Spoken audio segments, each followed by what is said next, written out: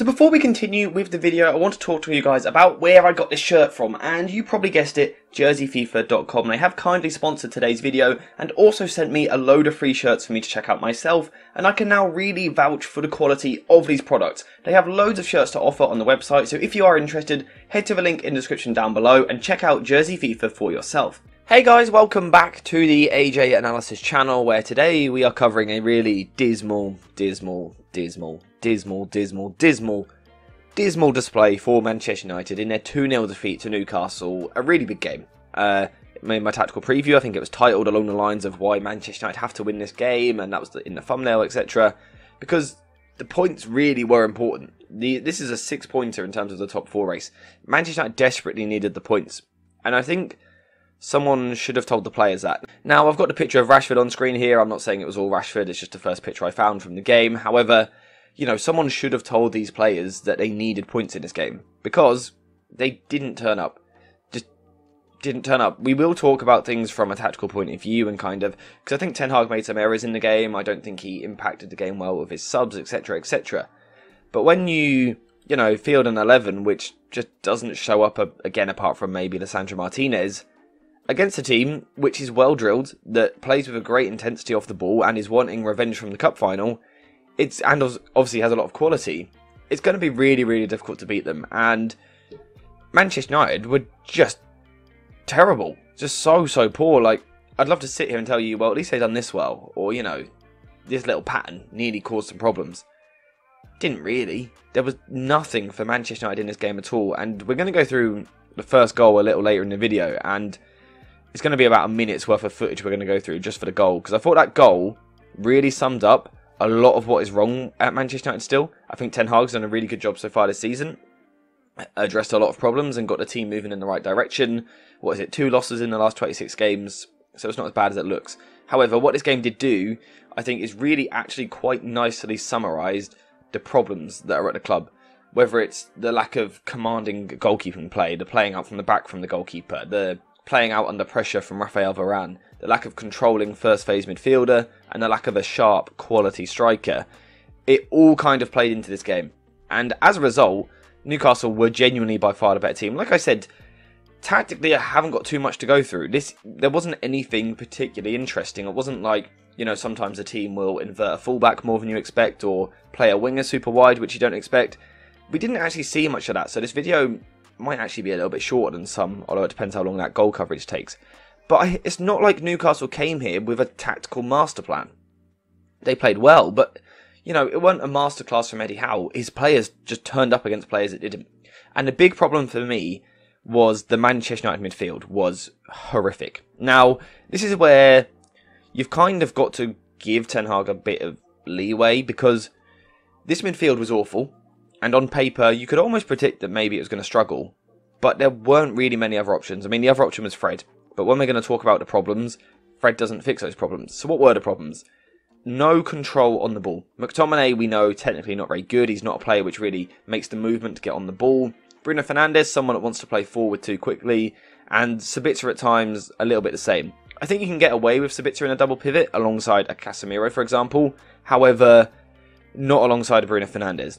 And actually, let's address that. Even the fact that Bruno Fernandes is playing this deep probably sums up everything that's wrong with the midfield at the moment. Because Ten Hag just doesn't trust anyone else's ability, technically on the ball in these deeper areas, to get on the ball without losing it. And that means that Manchester United are essentially playing this game without their starting midfield, any of them.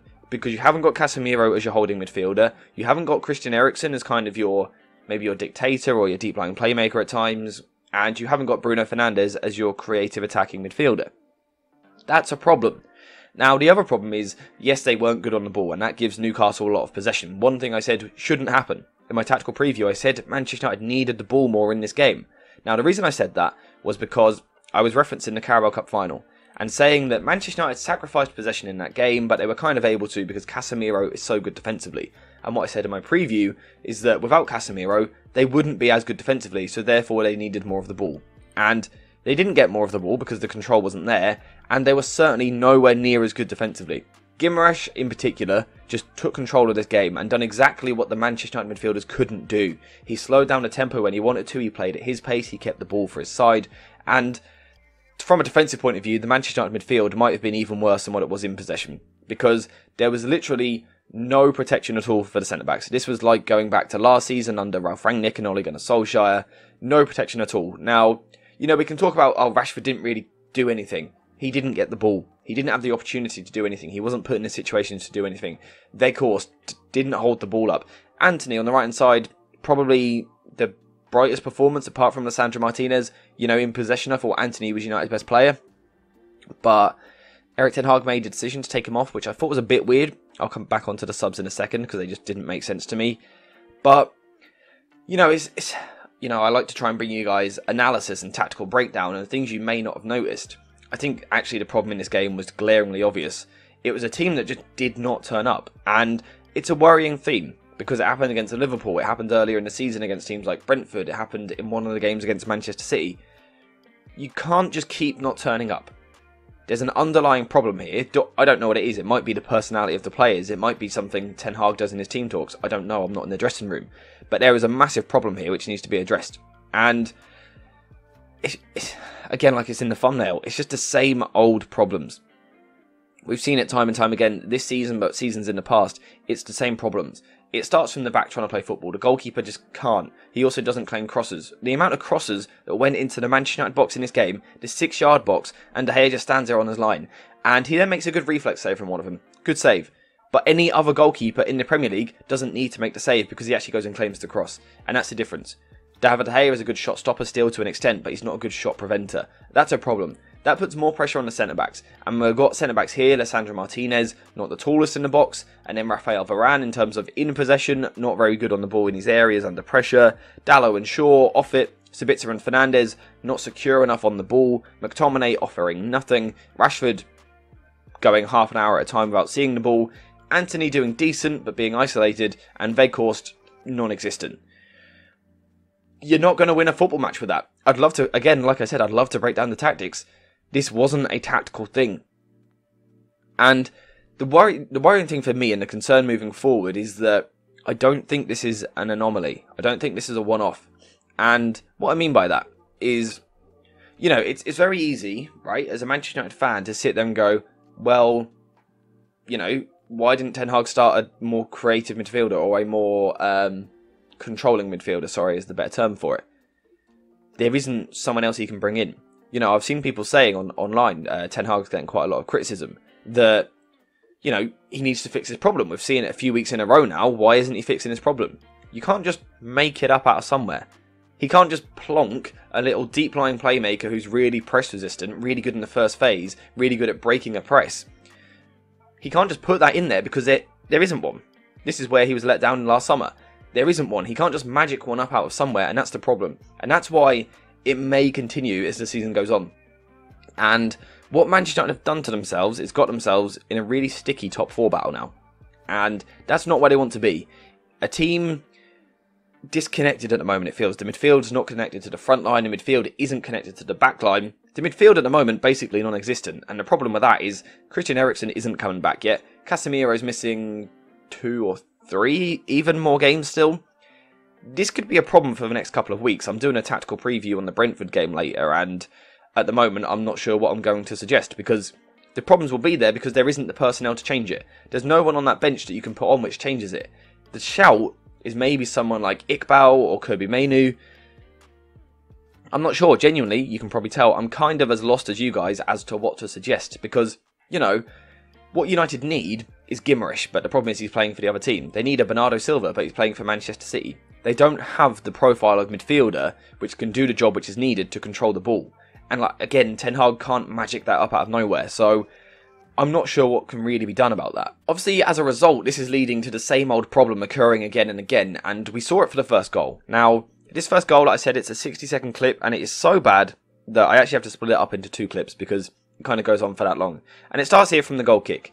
Now, if you actually look at the highlight package for the goals, you don't actually see this. However, it leads to the goal. The goal doesn't come directly from it, but it only happens because of it. So let's take a look at it. Let me make sure I've got the volume down so I don't deafen you guys. But let's take a look at it. We can see that Manchester United got the goal kick, right? Pretty simple stuff. And they've got a few players back here ready to play out. We're going to see that Lisandro Martinez here is going to take the goal kick. I've seen people criticising that for a start. I don't have a massive issue with it. I think, you know, better goalkeepers do take their own goal kicks, but I don't think this is a massive problem.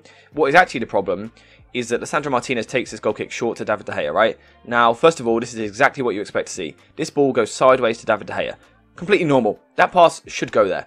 And naturally, it is going to trigger Newcastle to come forward. Again, completely expected. We know that Newcastle are going to do that from that sort of situation. Newcastle are going to press from that. But it's nothing special about their press. That's the issue that I've got. You know, they've got a couple of players coming forward here, but it's nothing groundbreaking in the press. But this pass from David De Gea to Varane is so bad. A good goalkeeper, with his ball playing, puts this in front of Varane, something which he can step onto and play with. Not this sort of pass. Let's just have a look at it. Just watch the clip play out. It's so slow, and Varane has to take that touch to get the ball out of his feet. And what this does is it invites the Newcastle player to come pressure him.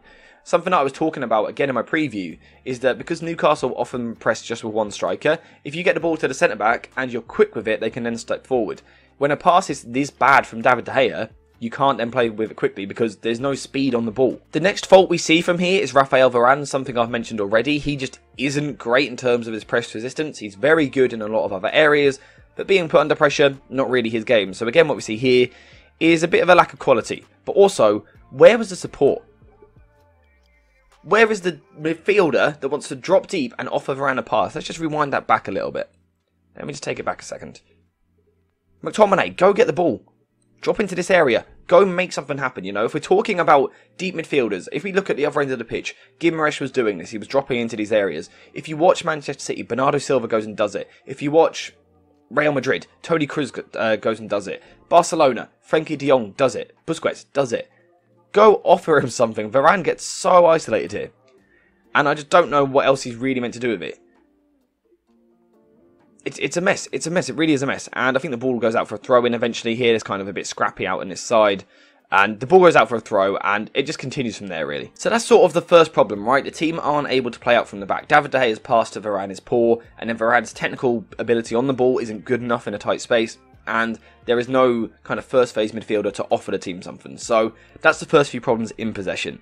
These next problems are out of possession and how the team reacts. You've conceded a throw-in, right? It's not ideal. United could have played out and kind of built an attack themselves, but they haven't. They've conceded a throw-in. Sometimes that happens, but now, you know, react.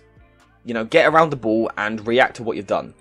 Or you can do what Manchester United done. And what I actually want you to focus on here is the Manchester United midfielders. Because Newcastle take this throw-in, and let's highlight the midfielders. We've got Sabitzer here, we've got Bruno Fernandes here, and we've got Scott McTominay here. Now, this isn't exactly rocket science to me. If I'm a Newcastle player, I am looking at this channel here. Look at the space that Manchester United are leaving. So yes, the team weren't good enough on the ball, but also off the ball.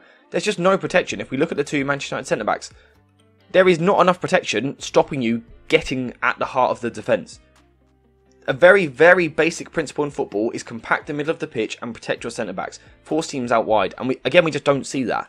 And I don't know why. This is something which the players do need to sort out themselves. Eventually the players kind of crowd back in. They kind of deal with it, but just don't get the ball away, don't have that close control, that tight ability. This ball can be cleared on several occasions. They just don't get the ball out. Look how long that clip just went on for. They just don't get the ball out. Now you have a chance.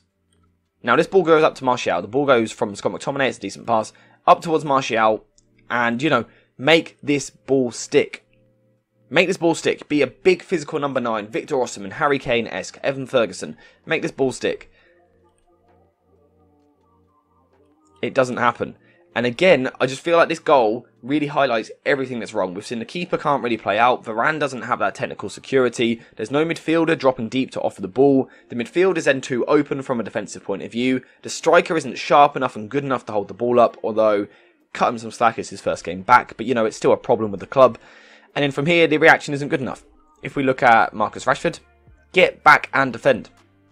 Sorry, let me just highlight him for you here real quick. Marcus Rashford, get back into this area and help the team defend. Bruno Fernandes, react positively and defend.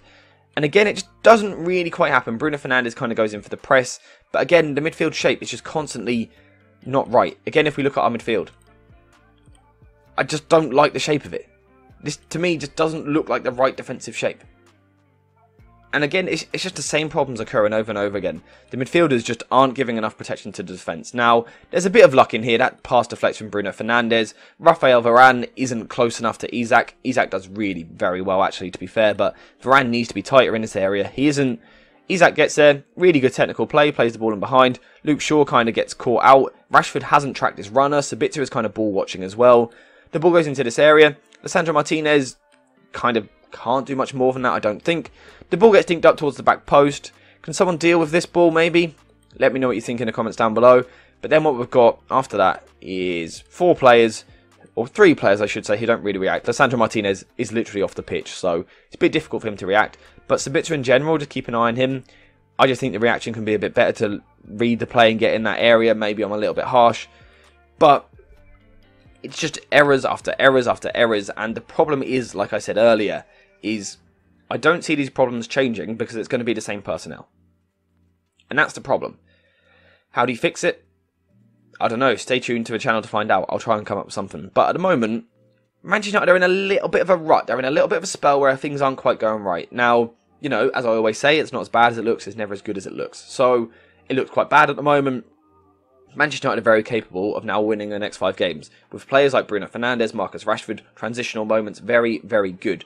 But I think what we still see is that against good teams, Manchester United rely too much on counter-attacks because they can't control the ball for all of the reasons that we've said in this video. And when you rely on counter-attacks but you can't actually defend well in midfield, that's a problem. The team needs Casemiro back, the team needs Christian Eriksen back. Until that happens, it's going to be difficult, but there's still a lot of quality. There's still players like Marcus Rashford, so it might be alright over the next few weeks. We will just have to wait and see. But let me know what you guys think in the comment section down below. Thank you guys for watching. I hope you have enjoyed the video. You probably didn't enjoy the match, but I will see you in the next one.